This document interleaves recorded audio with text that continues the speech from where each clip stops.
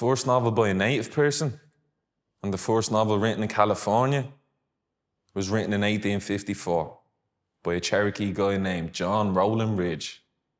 The life and adventures of Joaquin Moreta were based on a supposed real-life Mexican bandit from California by the same name, who was killed by a group of Texas Rangers in 1853. To prove they killed Moreta and collect the $5,000 reward placed on his head, they cut it off, kept it in a jar of whiskey. They also took the hand of fellow bandit, Three-Finger Jack. The Rangers took Moreta's head and Jack's hand on the tour throughout California, charged $1 for the show.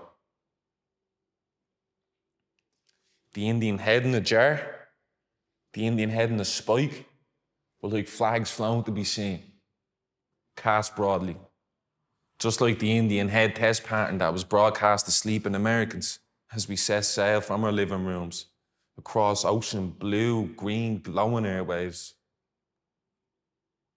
to the shores, to the screens of the new world.